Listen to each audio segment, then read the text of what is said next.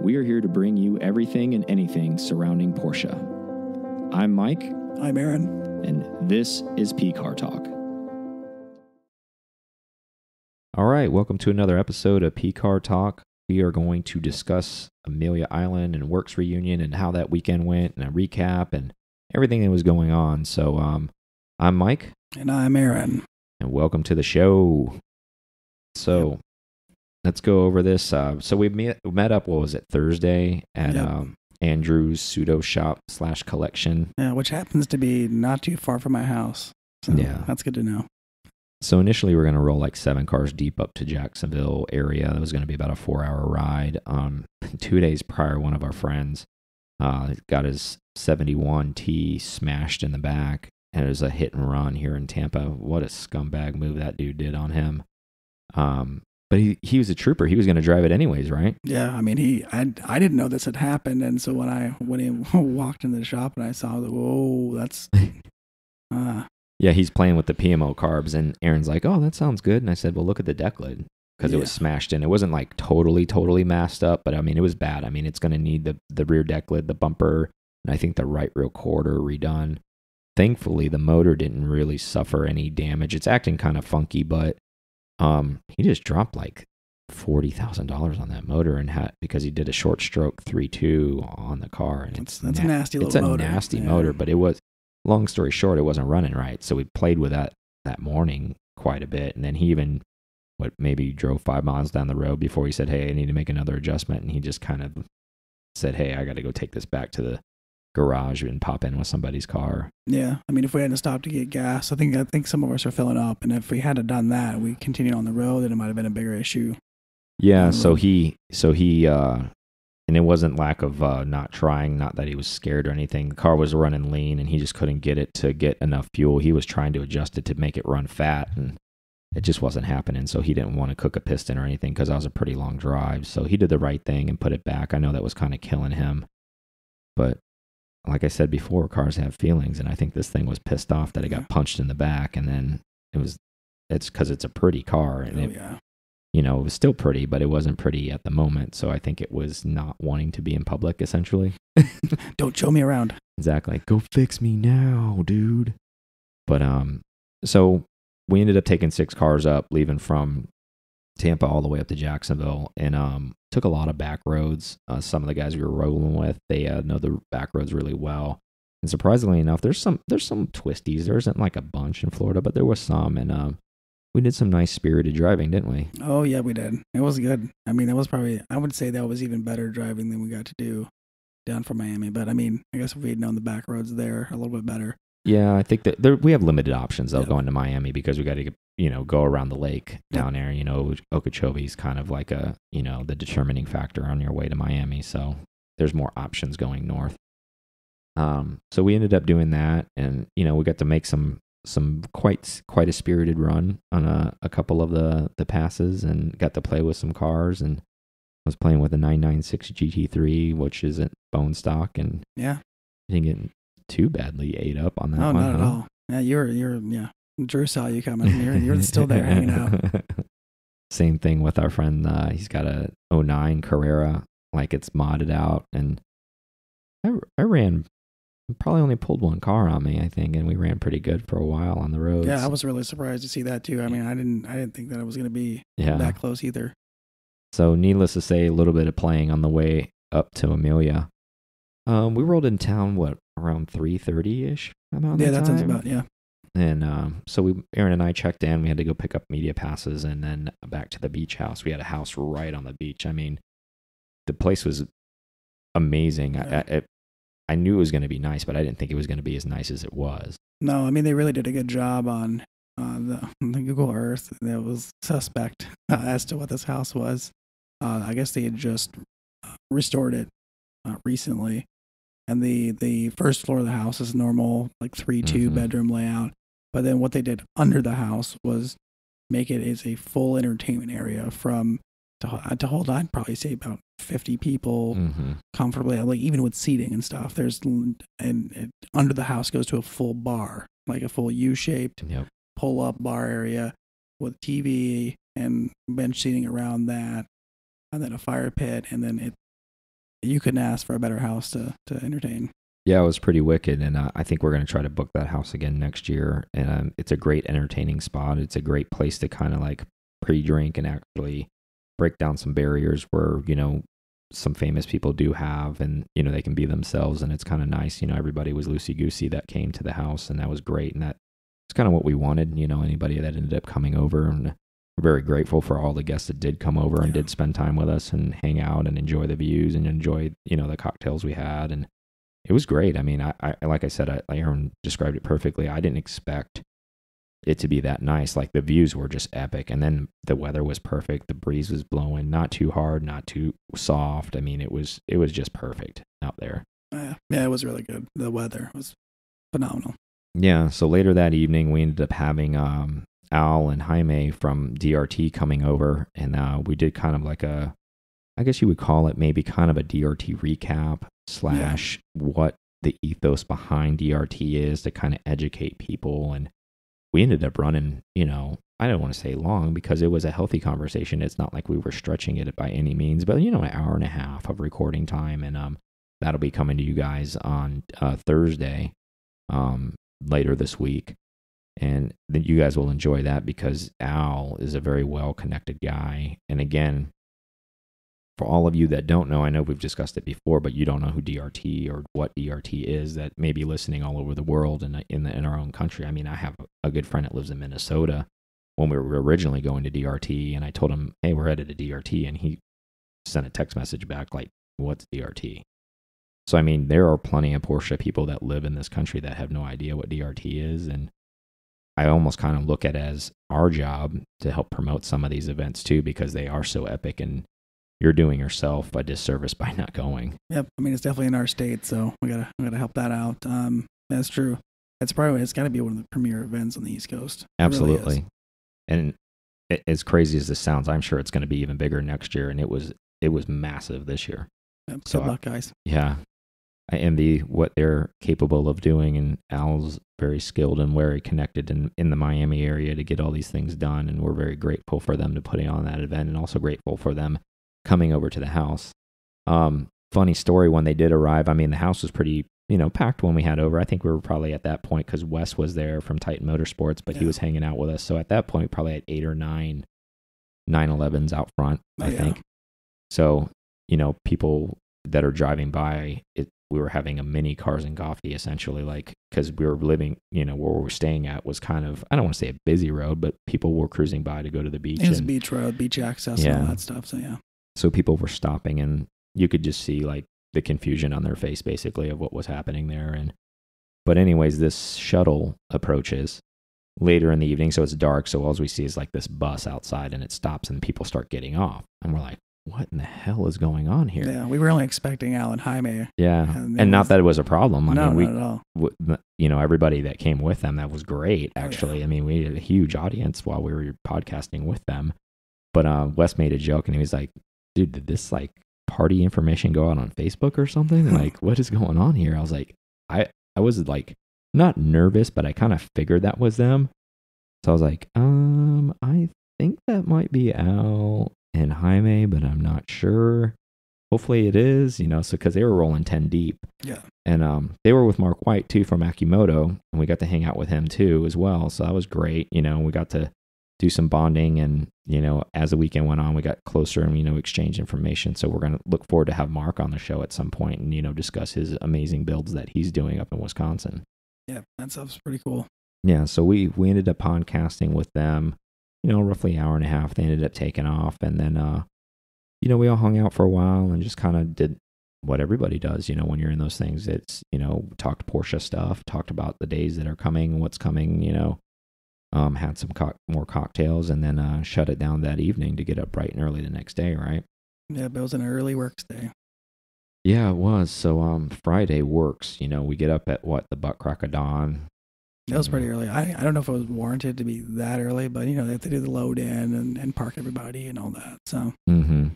So you know how it is. There's always like, you know, some laid back guys in the group, or, you know, there's a couple guys that are really anal in the group, and somebody wants to get there, you know, before even the workers are set up there. And it's like, come on, man. Like, everybody's trying to talk to the guy, talk him off the ledge. It's like, you don't need to be there. right at the butt crack of dawn. And it's like, I got to get there and wash my car. I got to get there and clean it wipe off. it I got to down. do all this. And, long story short, we ended up taking off. And, I think we left the house at what, finish or something? I don't know what the Yeah, I mean, exact it time wasn't. was. It's It kind was of a pretty blur. close from us too, so it wasn't that bad. Yeah, we were literally like a mile away or half a mile away. So we ended up getting in there, checking into the event, which was an outstanding event. Thank you to PCA for, obviously hosting and putting on that event. We got to spend a little bit of time with Vu from, he's the president of PCA, Yeah. which is great, very down to earth guy. We exchanged some information. Hopefully at some point we'll be able to have him on the show when our schedules do align. He's got some great things to say. Obviously he's a super big enthusiast. He wouldn't be the president of PCA if he wasn't, right? And, so all in all, a great event, as far as Friday, hanging out there and all the people we got to meet. What are some of your takeaways from Friday, Aaron? It was actually one of the bigger Werks events. It was probably, I wouldn't say double the size, but there was a lot more cars this year than there were last year for the event. I felt it was well organized. Vendors were good. Food was actually excellent. Mm-hmm. What else was there? The Porsche president's bringing that recommissioned Carrera GT there. You get to see that without stanchions around it, to really get to look at it and explore what that has to offer. And that was amazing. Seeing the white Carrera right next to it, and then realizing that Porsche Classic is really getting into doing not just full nuts and bolt restorations, but just helping you keep your maintenance going, suspension work, stuff like that, things you just don't really think about. Yeah, big thanks to Ray Schaefer. He spent some significant amount of time with Aaron and I and went over that CGT build and, the depth of that build and the depth of what Porsche Classic is actually doing in Atlanta. If you guys didn't know, you should know now if we're broadcasting it, but they can commission a rebuild. They can commission and that doesn't have to be everything. And what I mean by that, it doesn't have to be a full car recommission. If you want to do suspension, they were showing that off as Aaron indicated, like on an old SC.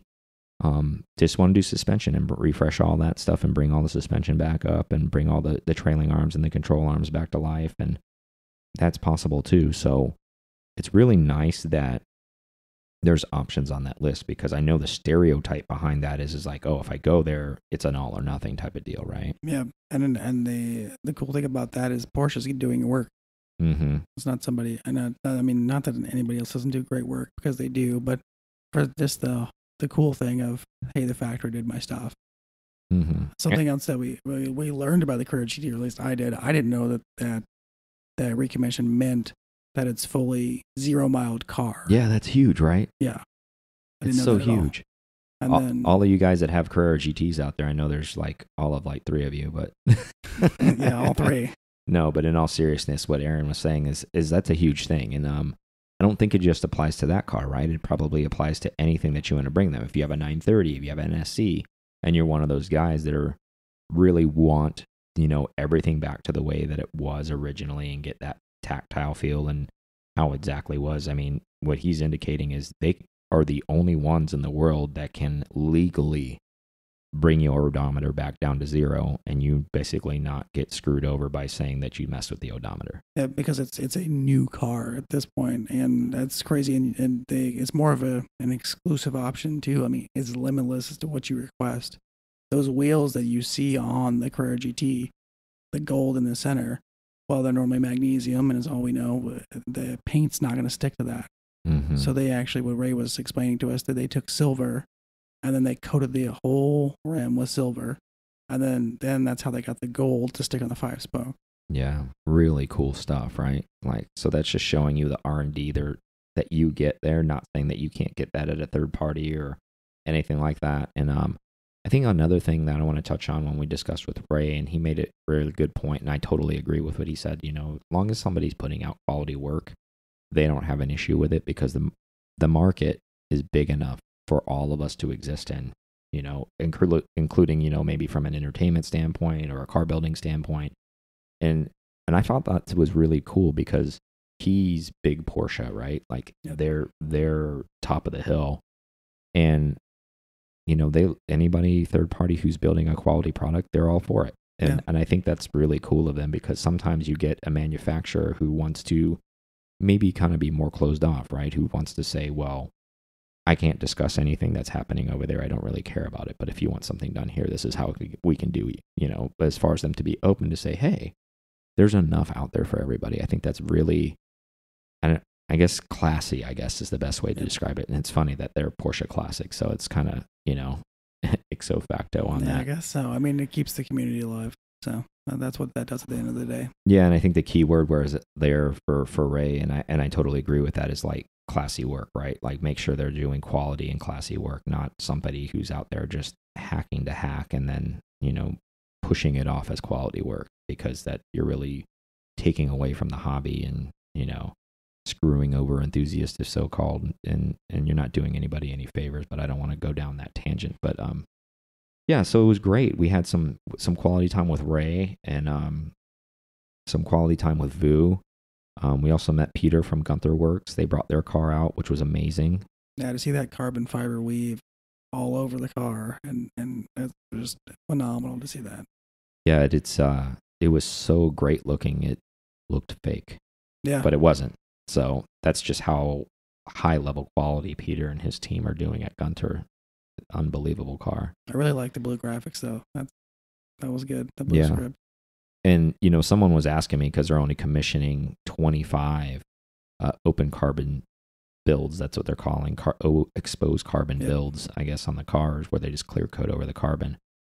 And somebody was asking me, why are they doing that? Because it is so difficult to have perfect carbon exposed the entire car and just to be pumping them out. So, I mean, that's why it is a low number, because that's how meticulous they are. Like Peter shared a story with us about no one else could see something, but he's so meticulous that he saw one of their carbon fiber exposed cars.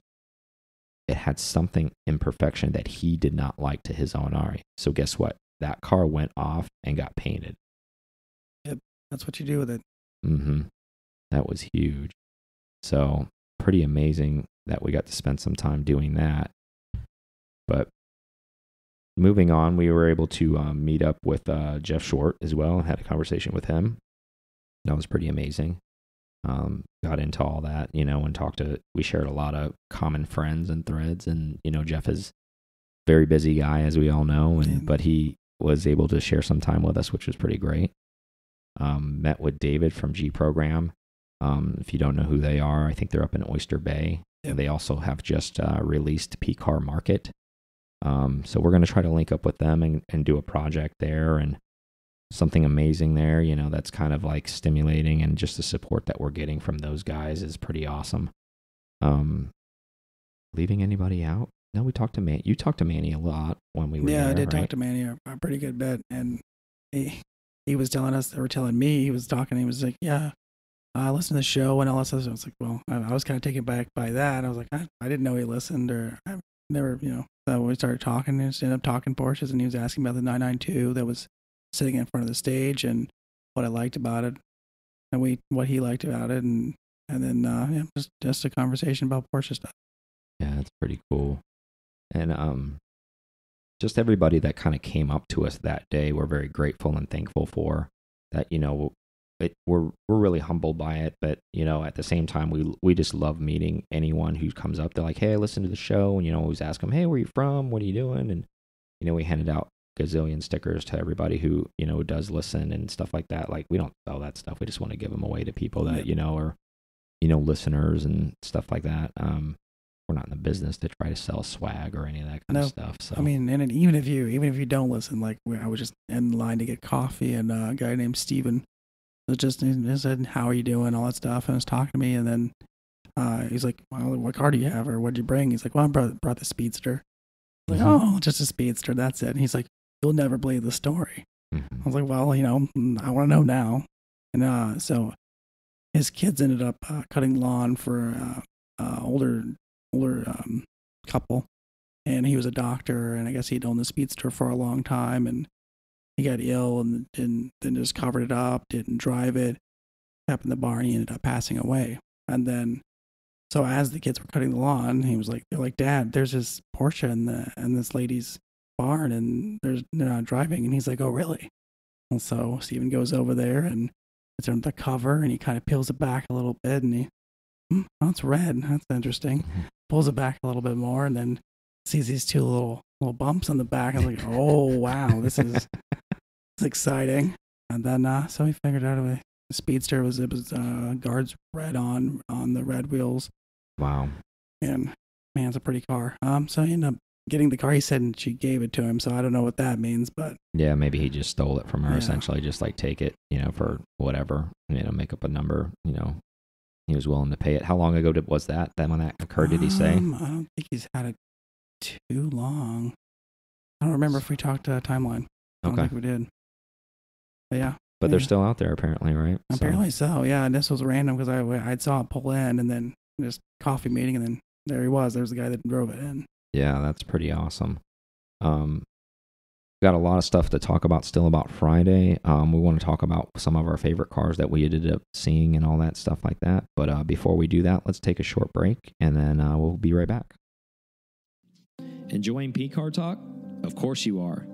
Connect with us on Instagram at P-Car Talk or on our website at pcartalk.com. If you're enjoying P-Car Talk, please subscribe and share this with anyone that would enjoy it as well. We thank you for your support.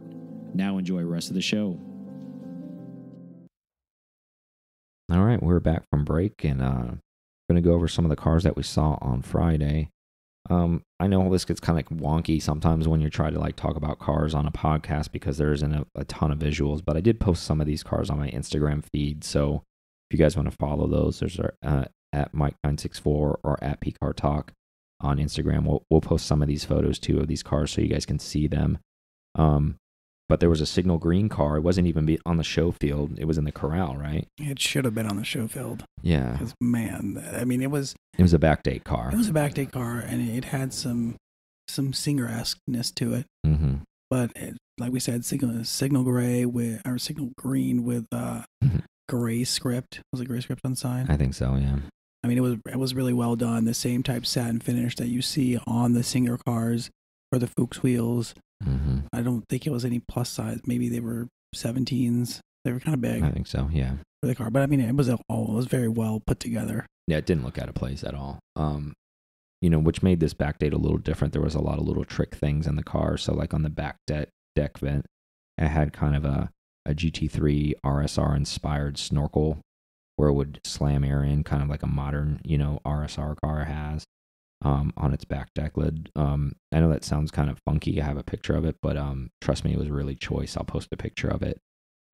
Just little trick things like that that kind of set it apart. It had a real nice custom made front lip diffuser. Just simple kind of stuff where it kind of set it apart from a normal backdate. And it's just one of those cars. And I think what really set the car off too, it had a 4.1 liter in it. So just a little bit. Nothing, no big deal on that, right?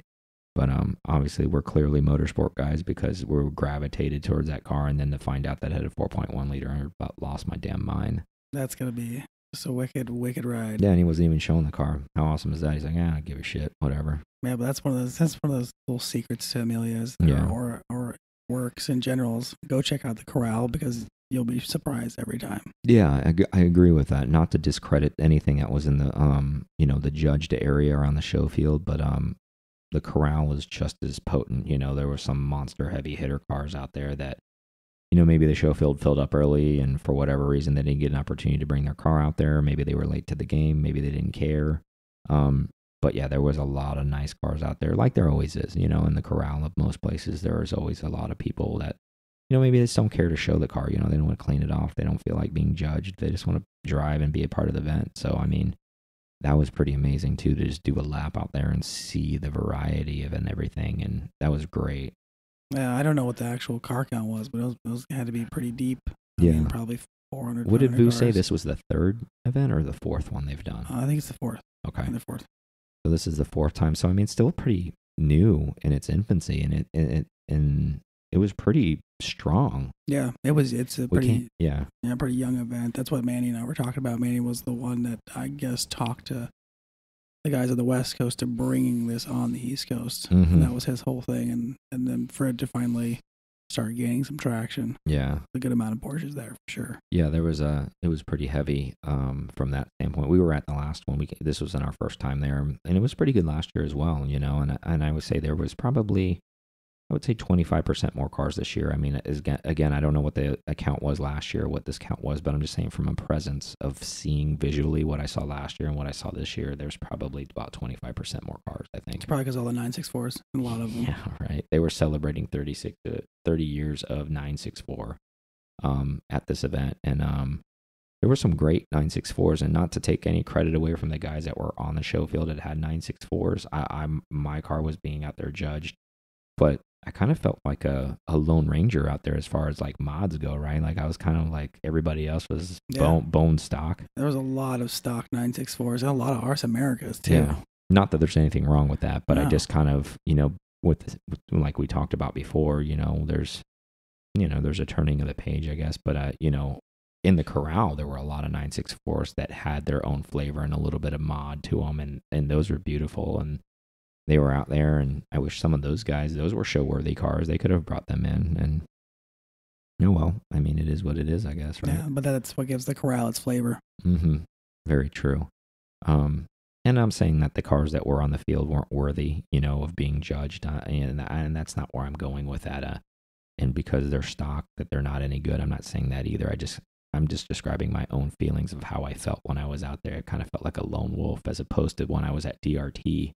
Felt there was a lot more modded cars, you know, tastefully modded, obviously not in the sense of like, oh, it's just modded to be modded, but everything is like OEM plus, you know, like kind of Drew indicates all the time. Yeah, I guess that was more of a, I guess the younger enthusiast who was at the DRT event. That's what I would probably get at. That's probably why we saw. But you know, I met some older gentlemen that had modded cars there too, so I think it's just kind of one of those flavors. It's just maybe just Miami. Yeah, it could be. You know, maybe because it was the moniker of it was Amelia Island, and even though Werks was its own event, maybe because it's attached to a Concours d'Elegance, you know, people see that name and they're like, I'm not going to that damn thing. Yep. You know, and maybe that spooks people away. I don't know. And if it does and you're listening, you know, don't let it spook you away. You know, like there's places for everybody out there. You know, I was there, and, you know, I'm not a yuck it up and, you know, running a Duesenberg type of guy. Like, not that I don't have, you know, respect for those cars, but, you know, obviously, clearly my car's modded to, you know. Yeah, stance with an LS, we know. Yeah. I had to, funny story, we'll get to that on Cars and Coffee, but, yeah, so that was Friday. A lot of great cars. Another car I want to highlight, I put on my feed. There was a 930 one of one. It's the 1979 Golf Blue. Oh, I was going to talk about this one, but yeah, it was. How pretty is that car? It is. It's the best. I mean, it's the equivalent of what you want to build if you built one in Golf Blue, and before anybody was ever doing a special color for any car. Yeah. So I mean, this is early, guys. 1979. It's a PTS color. So it wasn't called PTS back then, but you know how it goes. This guy was the third owner. He was an elderly gentleman, but he was still driving, which is awesome. And I'm going back to this because I'm kind of like a hot rod kind of guy anyways. This guy's like, if I had to guess, 70 plus years old. His car was lowered. It was not running on, you know, AKA Safari build ride height. Like it was, you know, it wasn't stanced by any means, but it was definitely lowered. It was aggressive, and it was like, dude, you're my hero. Like, I want to be you when I'm your age. That was awesome. Like, you have an awesome car, and good for you, and you drive the hell out of it. And I mean, it looked immaculate too, but he drives the car, which is cool. Yeah, he ended up winning something too. I don't remember which award it was. I can't remember what he won either. He might have just won his class. It might have just been the 930 class. Maybe he did. You know, I don't remember exactly, but well-deserved win on that, honestly, because, you know, and there's a rumor, I didn't get to speak with the gentleman, but I've heard stories about there's a standing offer, unfortunately, when he passes away, because, I mean, he's a realist. He obviously knows he can't live forever, and I guess it's like the car's already been spoken for, and there's already been an agreed dollar amount for whoever's inheriting the car. That's where the car's going to end up, and I've heard it's somewhere in Texas. So yeah, that's a pretty good dollar amount, by the way, too. Yeah, $250,000 kind of amount. But yeah, gorgeous cars there. Anything else that you want to talk about before we move on that stood out to you at that event? I mean, the Backyard Builds guys brought a customer car that they built there. It was like a kind of a Nardo gray type of car that they've backdated.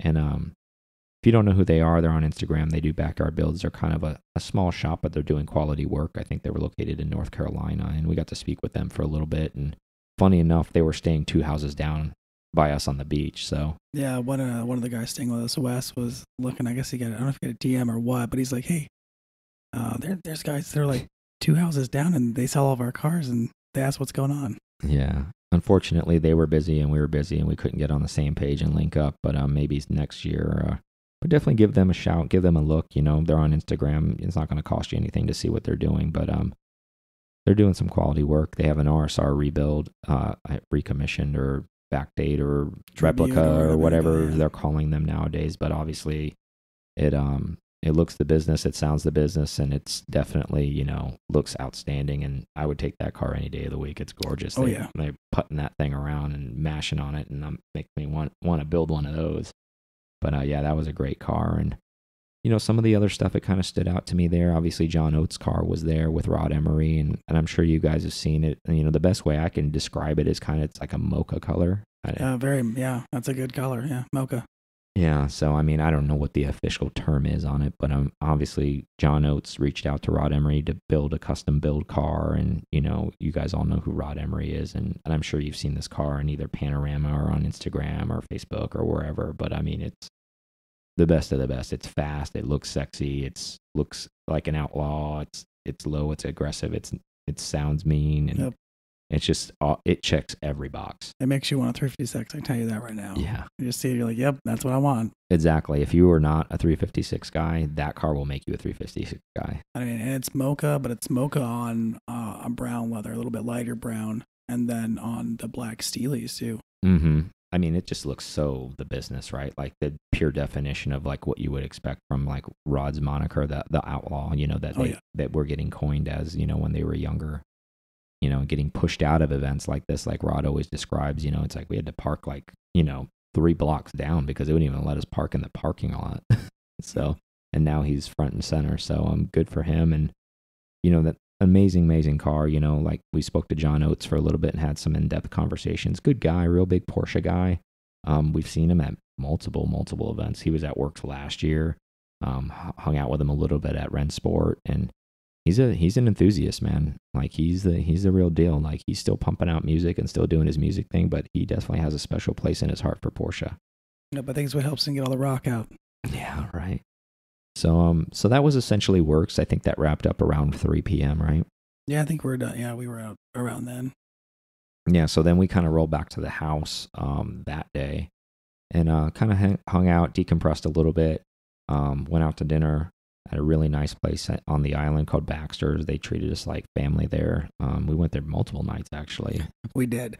Not because we really planned on it. It just happened to, our plan B happened to work out, I guess. The first restaurant, we didn't think about it on the Saturday night, was packed with people. We didn't think about trying to make a reservation, but Baxter's hooked us up, got us a table for 10, no problem, early. Food was great. I recommend the steak. Yeah. It was a great place, and they took care of us, like I said, like family. And we didn't have a reservation somewhere, but they cleared a 10-spot table out for us, which is, everyone knows how hard that is to do. On both nights, they made room for us for our party at 10, and they took care of us, no problem. And then we went back to the house, and another guest is going to be coming on. He is already on the show, and we're working, on editing that episode. But you're going to get to hear that in the following week. Wes from Titan Motorsports, who also runs Swine 11. It's pretty awesome thing that he's doing there. And those that know him, like his roots came from a Supra background. But what they did is, they built a very, very successful business around Supra horsepower here in Orlando, Florida.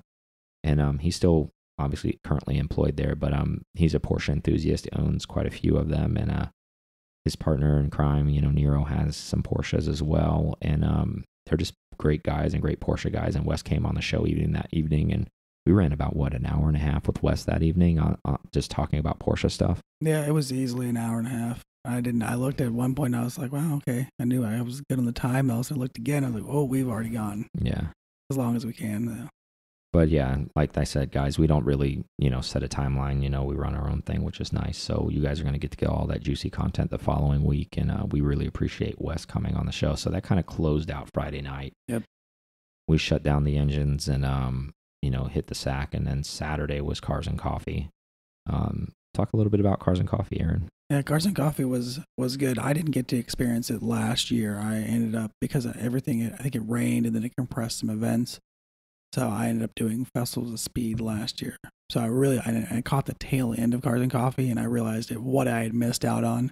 Mm-hmm. And so I wasn't missing it this year. So coming into it, we did our I didn't go in as early as Mike did. Mike had to park on the field. I didn't get registered, unfortunately. But fortunately, we ended up having our media passes, so that works out for parking. Mm-hmm. Coming over bridge, we get there, and then just car after car after. It was a very, very massive Cars and Coffee. I don't know how many cars were there, but the presence of Porsche was definitely there. Yeah, it was felt, right? I think that we had I think we had the largest showing of cars there. You can say we. Yeah, it's a family. Yeah, you're part of it. We Werks. Yeah. But yeah, and like Aaron said, it was a pretty massive event, and all the cars that were there are pretty outstanding. Essentially, it was like a Werks reunion /2 out on that field there. Everything that was out there was out at Werks. Not that made anything less interesting by any means. It was just the representation that was there. It's real. So the Porsche car family is strong, guys. Yeah, it's definitely alive and kicking for sure. Yeah, so they dominated that event, which was great. I got to talk again with Jeff Schwartz and then Al again that day. We had some conversations with him. And that was the morning that we got to spend a little bit more time with Mark White from Akimoto and look at his Safari build that he's done and some of the amazing things that he's building, and talk to him and try to network with him to come on in the future. And if you guys haven't, checked him out, you should definitely check him out. Akimoto. They're located in Wisconsin. He's doing some amazing things up there. Definitely a clean Safari build, for sure. Very meticulous. Mm-hmm. Which is interesting because another badass place that's in Wisconsin is Kelly Moss, right? So Man, that car looks so tough. It looks like you literally took everything you wanted to on a 4x4 truck and somebody set it up and then you put it in an 911. Yeah. I mean, matte black, the light bars, there's nothing you can't conquer. That car looks like a sledgehammer, right? It does. It's like, I'm here to take care of stuff. And it does. Yeah. That thing is all business and super sexy. It's riding on KO2s. It's just a beast.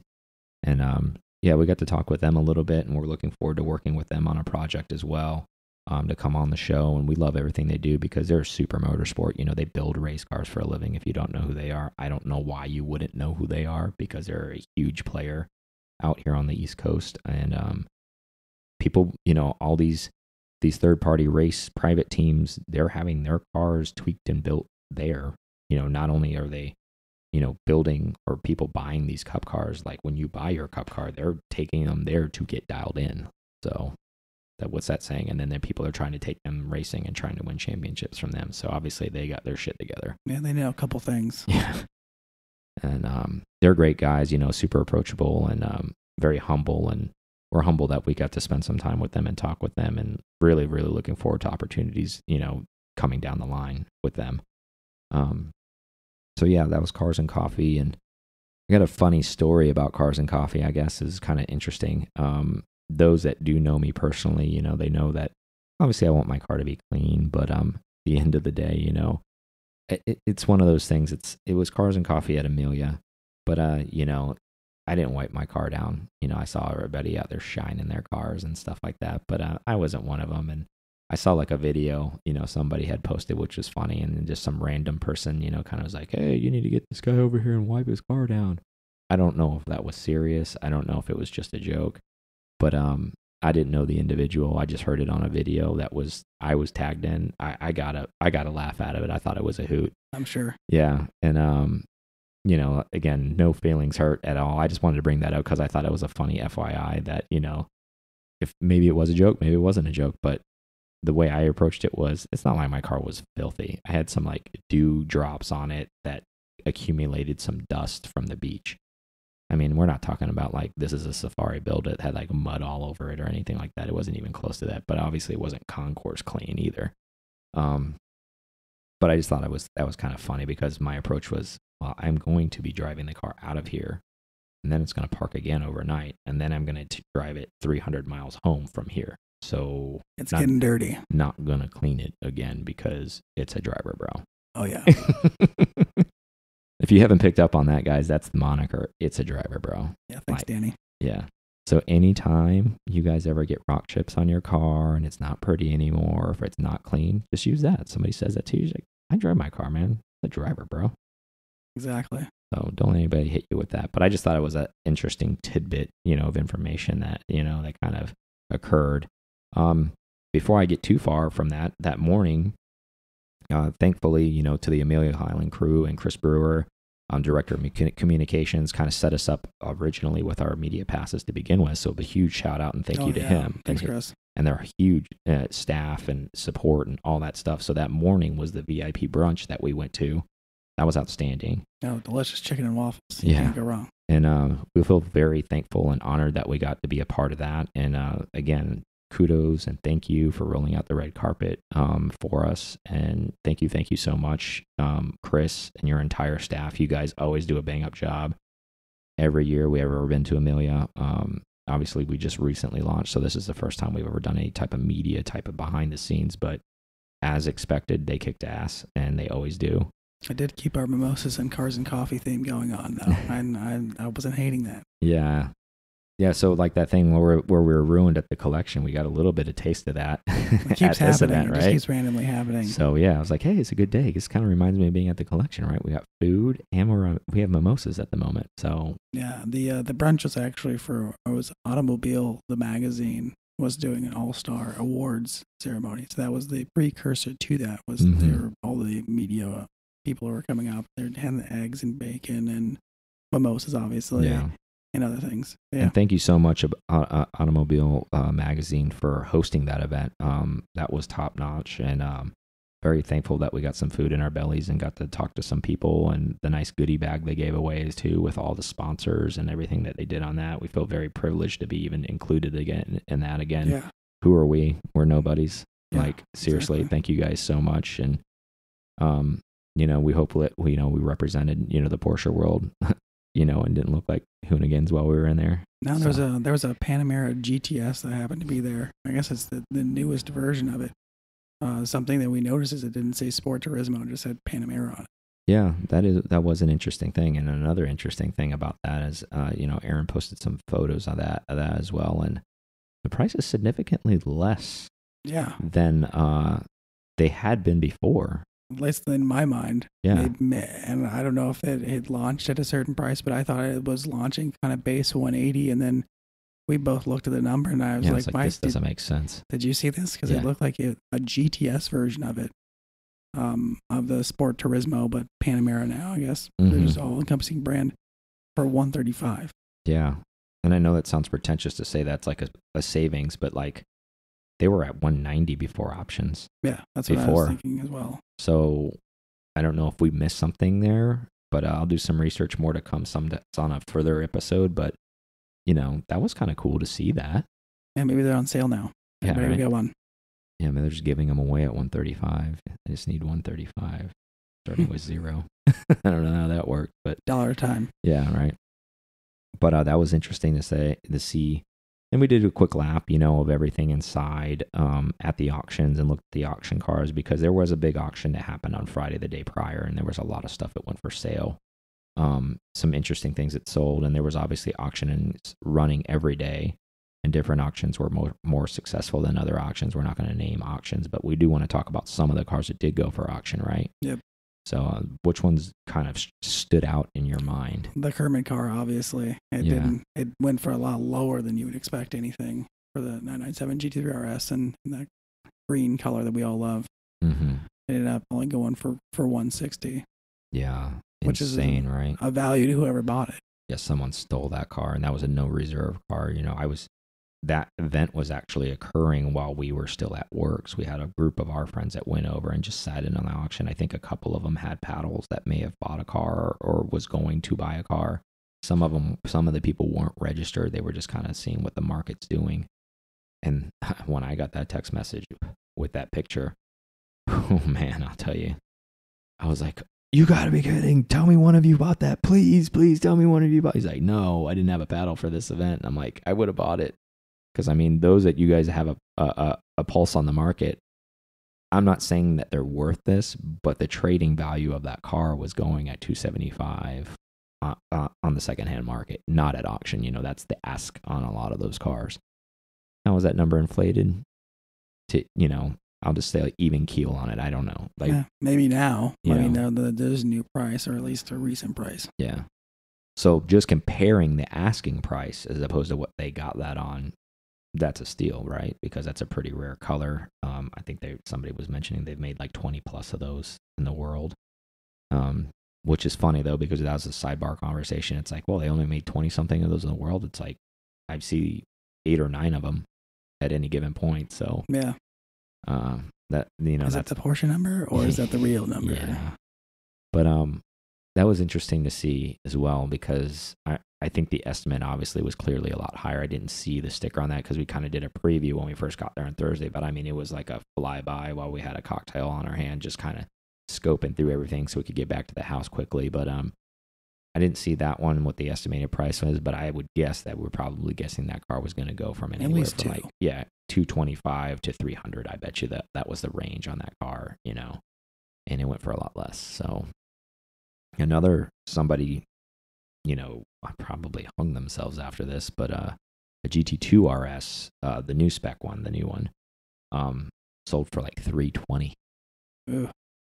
Someone took a heavy hit on that. I mean, the car had delivery miles on it, so it was probably a flipper or whoever brought that car, but that car was in no reserve, so that was a sale. Every car I'm talking about is a sale car. It wasn't like, oh, well, it didn't hit reserve and didn't sell. Like, that's sold at 320. Well, is that car worth it? I mean, I don't know. I think people were paying 500 of them for them, right? Yeah, then another 911R situation. It gets hyped up. Yeah, I heard some kind of rumor mill number about how many got delivered to North America. I can't confirm nor deny the number, but it was just conversation pieces. Somebody said something about 1,500 of those got delivered to North America. Could be total bullshit. I mean, I don't know. That's a lot of cars. You know how people get standing around, get to drinking, people spout mouth out the mouth.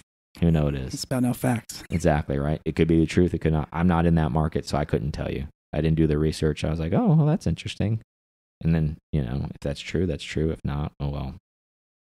So I thought that somebody, regardless of how many there are, I just know what the prices of people that have their allocations or receive them, what they paid, and it was like at the 500 mark, some of them. So to see that car go at 320, I don't know if that's a steal or if that's a market adjustment. You know, like maybe, and we kind of had that talk behind us scenes in our own little circle of maybe the market is adjusting a little bit. Not necessarily want to say cooling, but maybe people are throttling back to say, hey, I'm not going to pay $200,000 for a special color anymore. Like, I'm over that. Yeah, and maybe that if they do that or enough people do it, it will correct and then it'll come down. Correct. They'll feel like it's still over but reasonable. Mm-hmm. And again, and we also speculated, you know, the people that do buy a lot of cars in auctions, some of them are with us, and they were saying, you know, these auctions, since they're at this time of the year, they usually set the tone for the rest of the year. And if that's setting the tone, and they're going to be on a decline or they're going to do a market adjustment or anything like that, I'm all for it, to be honest with you, because obviously we all know, like, I don't have thousands and thousands of dollars just to be throwing away on stuff to pay inflated prices. So that's good news for all of us, because everybody who's listening, I'm sure, is an enthusiast. We're not flippers, because I'm sure anybody who's a broker or a flipper probably doesn't know who the hell we are, so it doesn't really matter.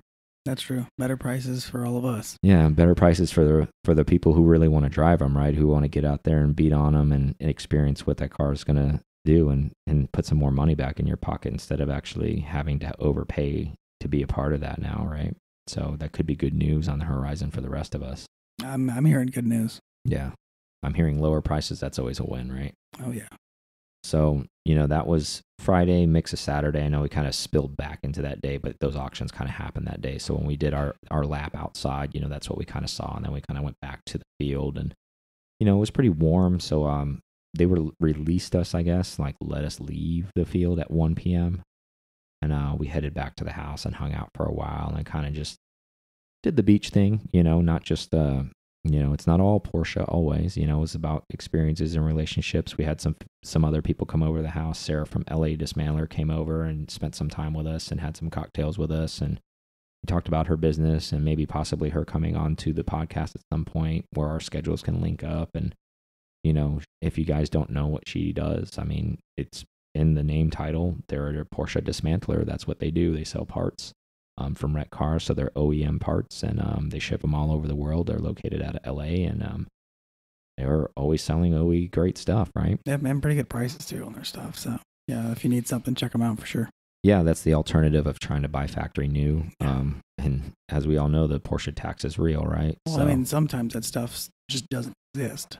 Good point, right? So, and they're not selling just new stuff. They sell everything, like lots of air-cooled stuff, lots of old school stuff. So if you're looking for parts, they're the ones gobbling them up out there. And, obviously they got to make a buck on it, but they're not gouging people for them. So that's a nice part, is that there's places like this that exist for people like us to go out and get stuff for your cars. Like, oh, I need taillights, I need this. Like, oh, I don't want brand new because my car's not brand new. Maybe, you need some patina. Exactly, a little bit. Yeah. A little bit where it doesn't look too goofy on the car, right? Like, okay, the car's got some wear on it. I'm going to put, you're going to put what brand new headlight on it, and the other one's kind of got some ADA. So now you got to buy two headlights. It just turns into a thing. Everybody knows how that is when you're dealing with a 30-plus-year-old car. Yep. So I don't, but you do. Yeah. But it was great to have her over at the house. And then later that evening, we ended up meeting up with them again after dinner and having some more cocktails and just not necessarily talking business, just talking Porsche, right? Because that's what we do. We're not always, it's not even business really. No, it's just Porsche business. Just talking Porsches. Because everybody we run into is just so much of a nut. We just talk Porsche with them, and that's where this came from and all that stuff. So it was great, and that was a great night. We hung out with them, and then we hung out with Eddie from RMC. He hung out with us for majority of the night. He went to dinner with us, and so did Danny. Danny's father owns RMC, Peter. He's a great guy. I got to hang out with him at Cars and Coffee for a little bit. He didn't join us for dinner, but we hung out, did some stuff, and that was a good night, and we met up with what was it, unintentionally, but we ended up running into them at the Ritz at the bar, Road Scholars, Charles from Road Scholars. Yeah, it was. We were there. Well, we intentionally went to the Ritz because that was the game plan at some point. We didn't factor in the time change. We get there, the bar pretty much had closed down. Yeah, we got like one drink. We did. And then we were just sitting there, and then I looked over and I saw the jacket of one of the guys that I guess helps them out, and I walked over there and was like, hey, are you the Road Scholars guys? Because Mike had been DMing him with, I guess it was Charles. With Charles, I was speaking with Charles through Instagram. We didn't know. Exactly. I didn't know who their representative who speaks to us, but. So we ended up calling the first guy over. He's like, "Oh no, that's Charles." He's like, you were probably talking to Charles. And so we ended up talking to Charles for a good while. Yeah, and again, I know we kind of have a global span on this podcast. If to give a little background on Road Scholars, they're based out of Durham in North Carolina, and like they're doing like the tip top stuff, like the best places to think about, like big names. I'll do some name dropping type of stuff, like levels of like Jerry Seinfeld, the Ingrams. They bring their cars to these guys to get done. So that's the level that these guys are on, and kudos to them because they are top notch. They put out some quality work, and they're not pretentious. They're super cool guys. No, that's the most down to earth person. I mean, yeah, it was cool. And the cool thing is they have friends all over. He was telling me about an adventure drive that they're going to be doing in Austin, and I'm sure over time we get close to them, maybe we may be joining on one of these drives. So they have friends all over the U.S. and clearly Porsche friends because that's what they do. But reflecting back, even though they're doing these high-end builds in all these cars, the underlying theme there was we were talking about driving. So he was talking about adventure drives, and this isn't something that you can go on the internet and buy into. It's not one of those like gumball rallies. It's not something like that. It's just 30 guys who like Porsches that know each other and go for a drive. And that's what I'm talking about when I say adventure drive. So I don't want to paint the picture of it's like, let's just sticker clad the car and drive across the country and be assholes and throw stuff at people. Like, that's not how like that's not what they're doing. Yeah, it's very specific. You're invited and that type of deal. Yeah, and not in a pretentious way of like, oh, it's an invite only, but it's almost kind of like, hey, we're enthusiasts. We all like to drive.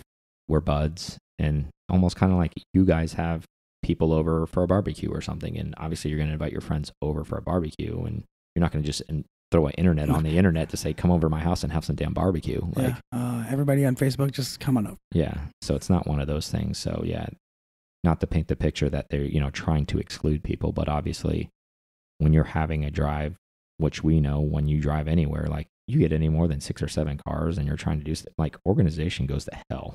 Yeah. In a handbasket real fast.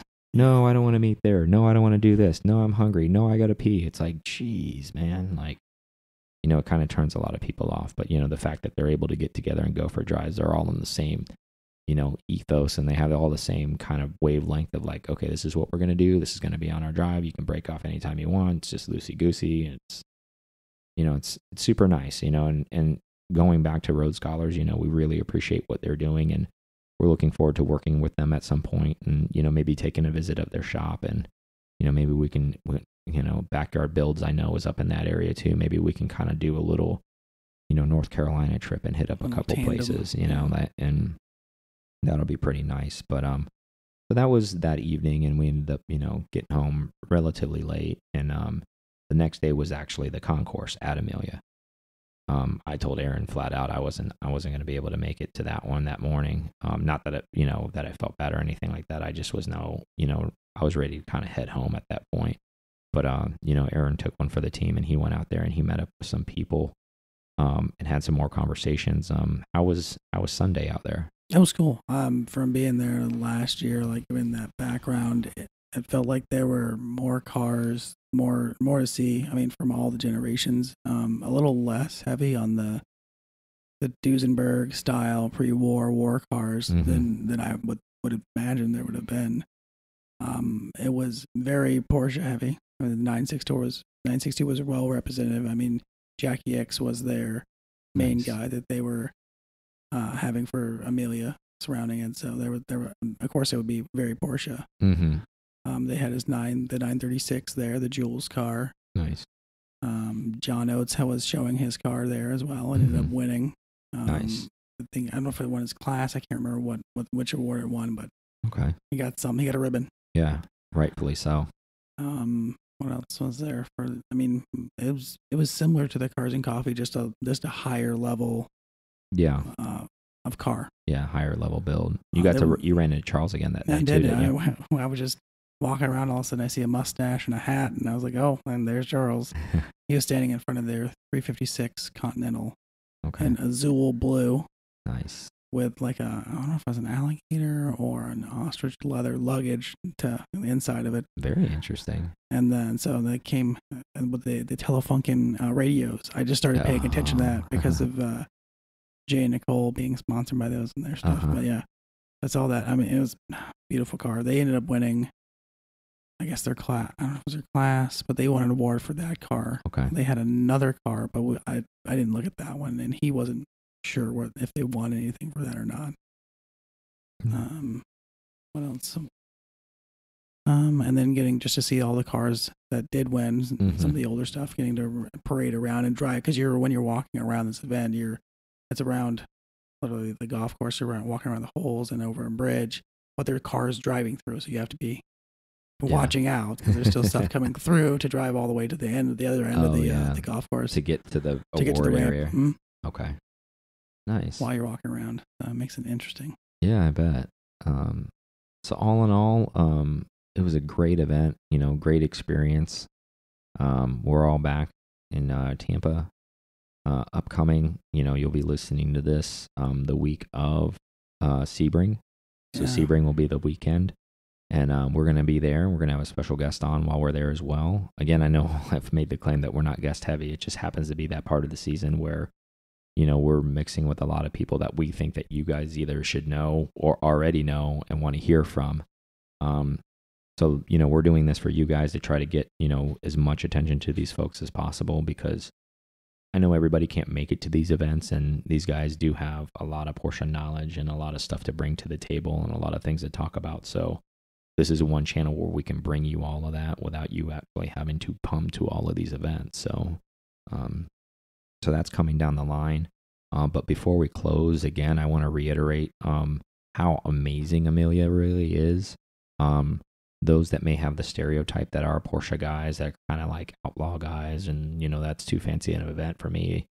It's not. It's actually very laid back. Yeah, I think it's more of I always think like Florida casual. Like Yeah. it's not like not stuffy. You don't have to wear a blazer. Or You don't have to. It's too damn hot, anyways, right? Yeah, it was warm this time. It's not. This isn't Monterey weather. Like we don't have the ability to wear that out here. It's just too hot. It just doesn't make sense. But we want to thank Chris Brewer, the director of communications for Amelia Island, and their entire staff for putting on such an amazing event. They always do such a great job. As Aaron described, being out there on the Concours field and, being able to get up close and personal with these cars, to preview them, to see them. If you guys have never been, it's a once in a lifetime opportunity, especially if you live in the East Coast. There is no reason you shouldn't be going. I mean, there was people who came out there from the West Coast. So what's that saying? So if you live even closer to them and you don't go to the event, you're really hurting yourself. And then on top of that, I'm sure a lot of the places pretty much out of the southern region, they're still freezing their ass off. Yeah, warm. So it's even more of a reason for you to take a little weekend vacation and go come see this event and come see the everything in its glory, and then the effort that these guys are putting in. I mean, it's at the Ritz-Carlton. It's very nice, don't get me wrong, but at the same time, it's not pretentious. No, not at all. I mean, you can make anything pretentious, but this event's really not. And it's just a very, very high class of car in an environment that you can enjoy it with anybody. And the great thing is a lot of these cars, you get to hear them in running and see them. Unlike a lot of other Concours events, like where the cars are pre-staged, like they're using the field for multiple things. Like, for example, we talked about before, the morning before, we were Cars and Coffee. So none of these cars were on that field. The Cars and Coffee cars were out there. Nope. So then, if you have the patience and the time, you hang out in the Ritz-Carlton area, go grab a cocktail, and there's a lot of vendors outside too, and there's a lot of foot traffic, and there's a lot of people hanging out. They start bringing the cars in, and they got to drive them in, most of them. So you get to hear them run. You get to hear the turbo spool. You get to hear the flat 12s. You get to hear everything. So, I mean, that alone is an experience. Even if you don't go into the event, you're still seeing those cars.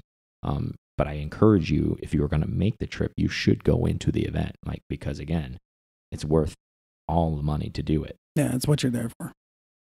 Exactly. And if you're going to come for the whole weekend. Werks is on Friday. There's a Cars and Coffee event on Saturday, and then the Concours is on Sunday. You don't have to take that much time off of work to participate in this event and be a spectator. And even if you want to drive your car, it's still great. We talked to a gentleman who drove down from Pennsylvania.